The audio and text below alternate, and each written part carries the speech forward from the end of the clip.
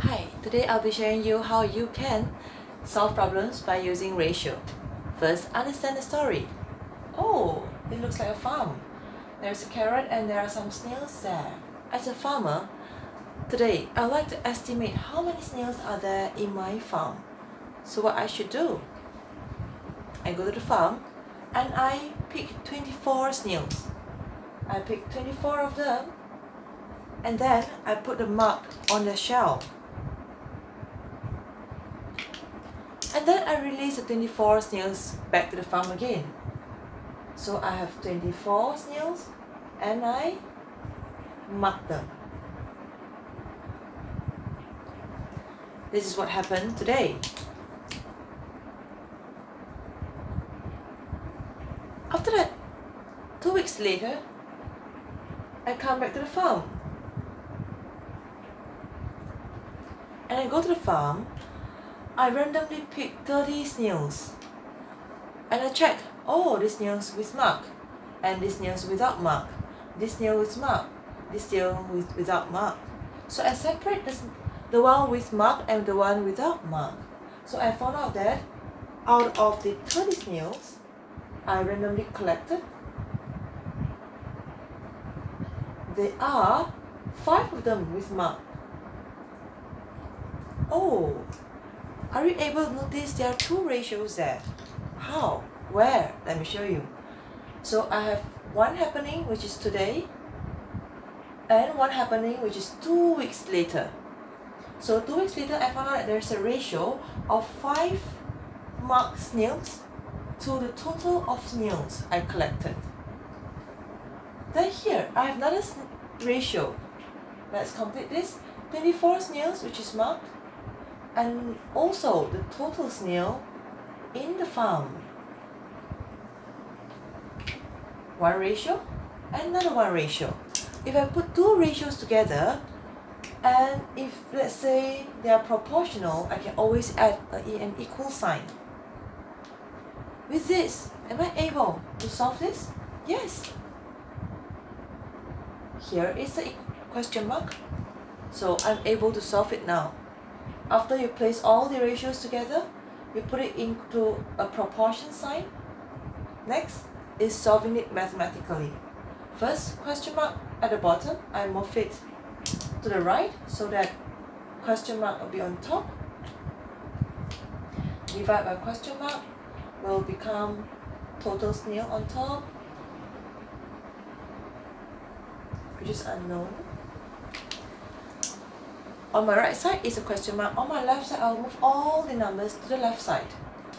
24, after I move this away, left is 24.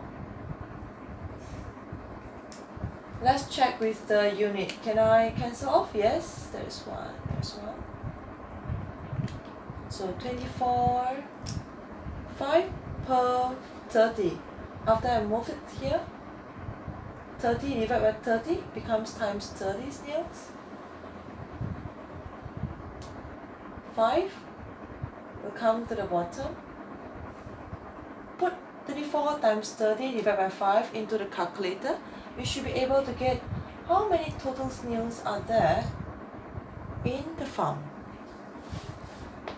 So the answer will be 144. Total snails in the farm. So this is the way scientists or farmer can check or estimate how many snails are there in the farm by using 2 happenings. One is today, one is 2 weeks later. I collect the snails, I put them up, I release them back. 2 weeks later, I come back and I collected randomly how many snails and check, oh, how many of them are marked out of how many total there. And then I identify these 2 ratios. I put an equal sign in between to note them as a proportion and solve it to get the total estimated snails in the farm. Let's go.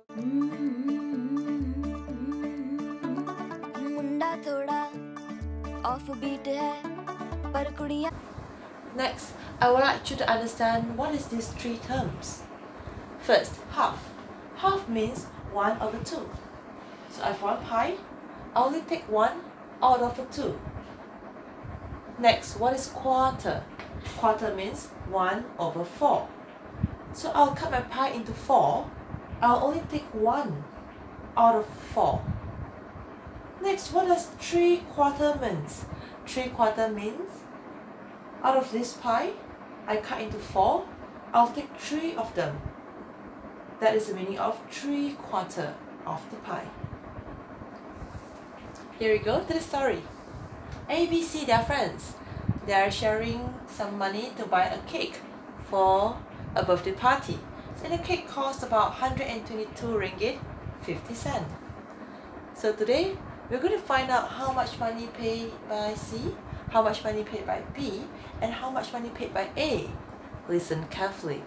A, B, C do not share the cost evenly. So the trick is here. C shares half of the price of the cake. A pays quarter of what B pays. So how am I supposed to find A, B, C? Because it sounds so complicated. Calm down. Understand the story again, step by step. So first, it says C shares half of the price of the cake. I do not know how much he pays. Maybe I can put it as X here. So X is the amount paid by C. So X equals to half of the price of the cake. This is quite straightforward. Put in the calculator, you should be able to get 61.25. Now, A pays quarter of what B pays. But how much does P pay? I do not know. I'll give them one more name, which is Y. So if B pays Y, A pays quarter of what B pays. Quarter, 1 over 4. Y. So this really helps us to know how much they pay individually. So next, can I find Y? Yes, I can group this together, I think. These two. So I can say that quarter of Y plus Y equals to the total cost minus what X has paid. So put the calculator is 61.25. 1 over 4Y plus 1Y, it becomes 5 over 4Y. Next, I have Y here and I have all the numbers. So I need to put Y on one side, all the numbers on one side. So Y is already here. I don't move it. I just leave it here on the left. I'll move all the numbers to my right. And this is the number on the right already. I will leave it here. Next is moving this to here. So what is the relationship between 5 over 4 and Y? Oh, there's a times in between. So to move this, I need to move the multiply together. Moving here, it becomes divide by 4. I can put 2. It becomes times 4. 5 on top, it becomes 5 at the bottom. So put it in the calculator, you should be able to get 49 ringgit. So 49 equals to Y. So B pays 49 ringgit in sharing the cake cost. Now, I'd like to find how much A has paid. So I can say that the price paid by A is Z. So Z here is 1 over 4Y. How much is Y? From here I know this is Y is 49. Put in the calculator, I should be able to get RM 12.25. So with this understanding of the problem, stage by stage, I'll be able to find half of the total cost. Half, I can get the answer.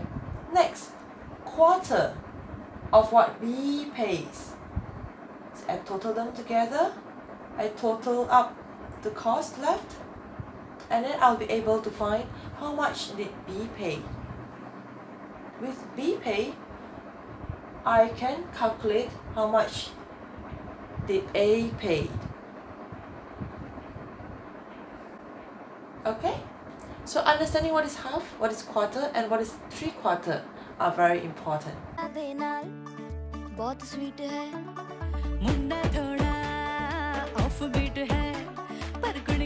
Let's go to the football game. A team played 28 games and won 4 out of 7 games. So for every 7 games they play, 4 won. How many lose? Part A. How many games did this football team lose?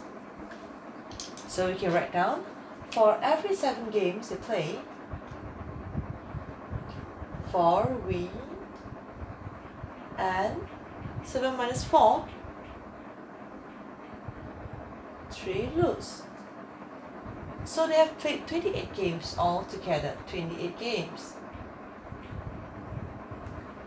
So again, back to the ratio. What is the relationship between these 7 games and 28 games? Oh, it becomes bigger times 7, 4, 28. So I would say 4 times 4. Be able to get 16 games they won. And 3 times 4. So 12 lose. How many games did this football team lose? So here is answer, 12 games. Part B, calculate the team's win-loss ratio. So the ratio of win to loss, going back to the question, for every 7 games, 1 4. 1 4, 7 minus the win is 3 loss. So the team's win-loss ratio is 4 to 3. Or we can also get it from part A, 4 1 to 3 lose. Part C, if this trend continues, estimate the number of losses of team once they have won 20 games. So understand the question first. It says if the trend continues. Trend means if every 7 games they play, 4 win, 3 lose. This is a trend. Every 7 games, 4 win, 3 lose, continues. Estimate 预测 the number of losses of team once they've won 20 games. If they won 20 games, how many times they have lost? Look at the ratio that we got it from part B. So they say if win to loss, the ratio is 4:3 before. Okay, we copy this down. And then it says, if let's say the team continues to win for 20 times, how many times they will lose? Can you see the ratio? Yes. I can put this as happening A, this as happening B. So I can easily put 20 over 4 equals to question mark over 3. I put this as an equal for proportion because I know for every 7 games they play, 4 win, 3 lose. And then this is the relationship between that. So I can find that the question mark here on the top, so I'll leave it on the top. And then I'll move all the numbers to the right. So 20 divided by 4, divided by 3, move to the left, divide becomes times. So I'll get 60 divided by 4, which is 15 times. The team will lose. Alternatively, I also can put it in this way. The ratio of win to loss is 4 to 3. So if they have won 20 games, how many games they will lose? So I don't know. But I can find a relationship between these two. So 4 to 20 becomes bigger, so times. 4 times what number becomes 20? 4 1 4, 4 2 8, 4 3 12, 4 4 16, 4 5 20. Left times 5, right times 5 as well. 3 times 5 becomes 15.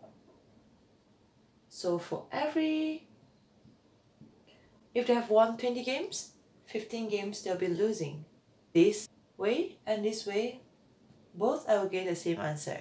Also, besides ratio, we are also using proportion, putting two ratios equal together and then solve accordingly using mathematics operation. बहुत sweet है ढोंगी सा ये बड़ा ढीठ है viral हो गया ये ट्वीट पर फूल वूल करने में कूल तू बड़ी तेज कटारी है शगन तेरी की लगन तेरी की हमने कर दी तैयारी है नच देने सारे